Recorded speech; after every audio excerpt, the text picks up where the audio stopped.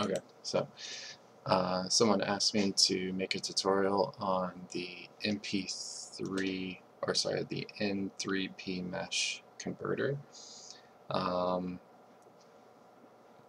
So there's a GitHub repository for the code, and then there's a blog post on my blog that goes into it. And I think some people have been having some issues with it. So I figured I would just make a quick video. I apologize for the background noise, to just go through it real quick. So maybe the first thing we'll do is just grab the repository fresh from here. So first we'll clone the repository.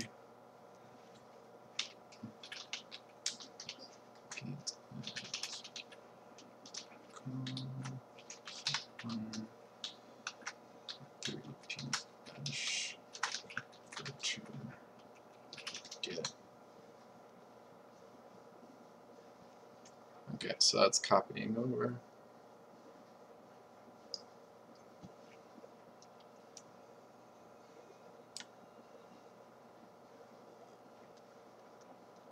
So just give it a second for that to copy over, and while that is copying, take a look. If you haven't already, it'd probably be a good idea to read through this post. This converter does two things. It will, if you have an object that you've made that you would like to get into the game, it will convert the object from the OBJ format into the N3PMesh format using a command here. And here we just specify the import option. If you have something within Night Online that you want to get out, to convert it to, say, a .obj format, then we would use the export. So import is to get items into the game, export is to get items out of the game. And the required format here is the .n3pmesh.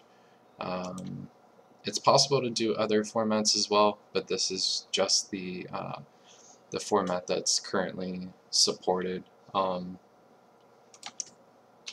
so that is done, and if you're interested in doing other formats, I think starting with the code and getting an understanding of what the code has is a really good way of getting things, getting used to everything. So here, once you've cloned the repository, you get an example.txt, and that sort of goes through a little bit about what the tool is capable of. So first thing you want to do is convert the .dxt file to a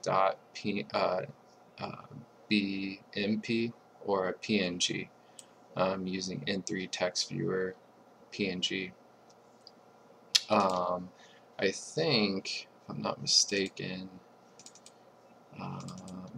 in here, yeah, so the repository comes with some items in it, just to test around with them.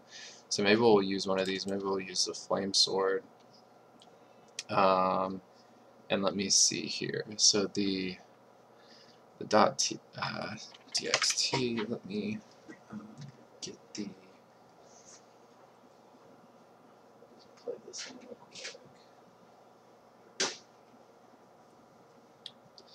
quick. So I'm going to open my tools so that I can convert this to a PNG. So this is the first step.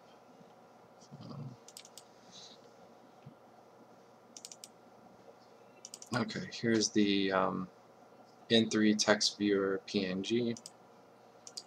I can drop this, let's see, I can open this DXT.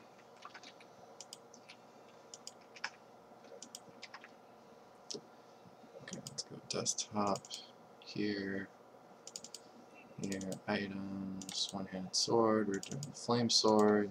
So we have this sword. So this is the texture for the sword. So now do save as PNG. We'll save it in there, and we'll call it flame sword PNG. So now you can see we have the flame sword PNG, and it's in the PNG format, not the DXT format.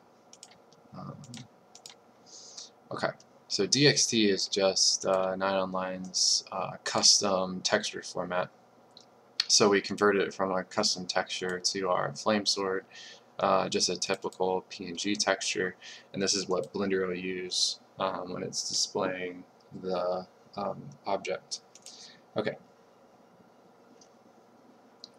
So then it specifies run the following in the command line. So first thing we want to do is we want to find out where the executable is, and if you go to release, so you could open this in Visual Studio if you want. I think the default here that I use for this is Visual Studio 2015, so you can open it using that. If you're not familiar with C, C++, or if you just don't want to do that, you can just go into the release folder, and the exe has already been built and is already in there. So now what we need to do is we need to get the item. So we're interested in the flame sword, so I'm going to copy this. I'm just going to paste it inside of the release folder. And what I'll actually do is I'll go in here, cut these, and just paste them in there so we have those files right in the same folder as the executable. So now if we come to the command line, we can go into the release folder, and here you can see the files. And so what we're doing here is we have an object that is in the game format N3PMesh, and we want to convert it to a normal format. So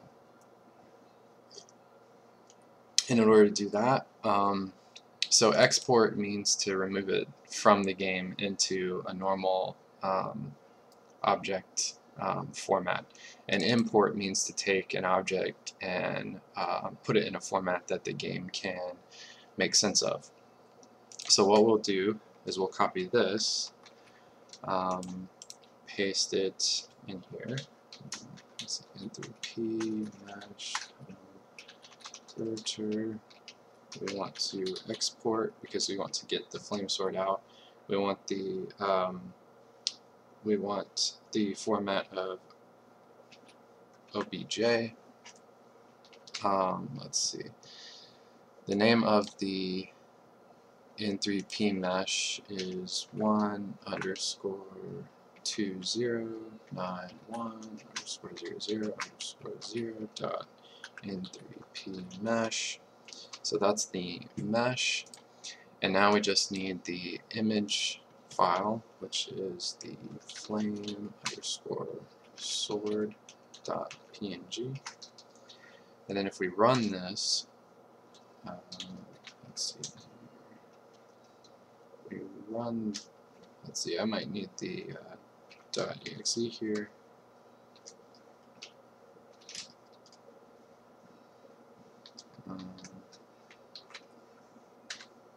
Okay, so I'll just do this here so it knows that I'm in the current directory. And you can see that once you've run it, so you may need to add that // so that it knows that you're talking about the current directory. It depends on what sort of command line you're running. So here we had to do that. It loaded the mesh. It identified the mesh name. It found all of the vertices and everything. So it generated the new format and exported it, and it's finished. So now if we look in here, we can see we have the .obj format. We also have a material, and we have the image that we've already created. If we look at the material, we'll see that that material is referencing the texture, which is good. And if we look in, if we open this object, so here I'm using Blender, and it will, recognizes the file format.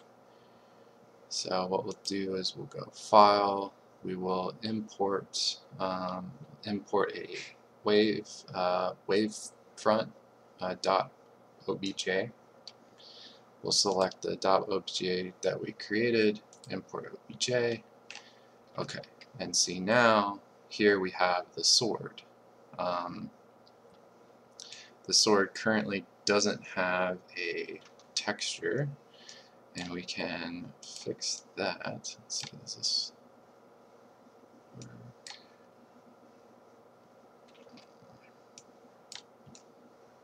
Let's see, the texture we should be able to add material 0. So this is the material.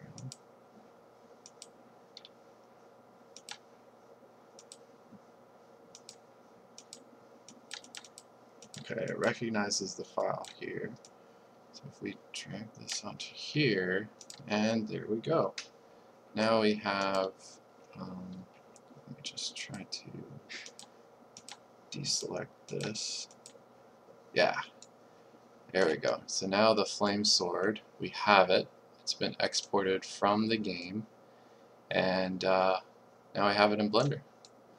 So that's that part. Pretty straightforward. And then you can go the other way if you have something that you want to get in the game. It's very sort of similar. If we go back to this here, we just use the import. And here for the import, you would just, so getting objects into the game is a little more complicated because of all of the custom formats that Night Online uses. But the first step to the whole process is converting the .obj, the wavefront, to a, here I have the ability to either convert it to an N3PMesh or an N3C skin. So meshes would be used, the P meshes would be used for things like swords and things like that, whereas the C3 or the N3C skin would be used for armor. So here you can, you know, input custom armors or custom swords and things like that. So once you have that, and you can just you can run that and get it back, so we can just do that real quick. So now that we have the OBJ for the flame sword, let's convert it back to an N3PMesh, and you can just see that in the here by just change this to, what is it? Just copy this real quick, get rid of this. So that's just the example. I'll replace it with the flame sword, run this, and now you can see that it read in the OBJ file. So this would be whatever custom object that you've made in Blender or whatever, and it converts it to N3PMesh. And so now if you come back here, this N3PMesh will be the mesh generated by, actually no, it's this one. This is the, so it adds _mod just to know, so this was the original one that was part of the game, that was for the actual flame sword. We converted that into an OBJ file, and then just for demonstrating how this works, we actually converted that back to an N3PMesh, and that's this one with the _mod on it. To get them actually in the game, you need something like a N3C plug. And if you look at this, this file actually references the N3PMesh, and it also references the particular texture. So what you would do is, if you wanted to get this in the game, you would convert it to the N3PMesh, and you would create the DXT texture from whatever textures you used in Blender. And then you would change these strings. The only thing you need to know about this is that these bytes in front of the actual string itself is the length of the string. So if you're going to change the name of the file, or either file, the N3PMesh or the DXT, if you're going to change that actual name, you need to change the length here so that it knows that it's reading in the right amount of characters in the string. Right. Because and you can see that if I copy this, this is saying that if you look down here, if you can see my cursor, it's showing down here that this is length 18, which is this right here, is 18, right? So if you're going to update the length of this string, you're going to need to update this so it knows how many bytes to read in. And same with the texture part as well, right? So this is 1C, so this is in hex. If I select all of this DXT, you'll see that it's length 1C, and that's what this 1C corresponds to. Okay?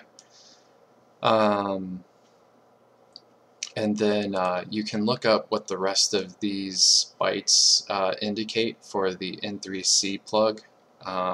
You can do that by going to the Night Online GitHub, which is this one right here. So this one is open source. A lot of the file formats are already in here, so you can just search for those and you'll get a better understanding of what the formats are there. Okay, so hopefully that helps a little bit on how to get items in and out of the game. And if you're not sure, just feel free to send me an email at info@stephenmeyer.net. Cool. Thanks.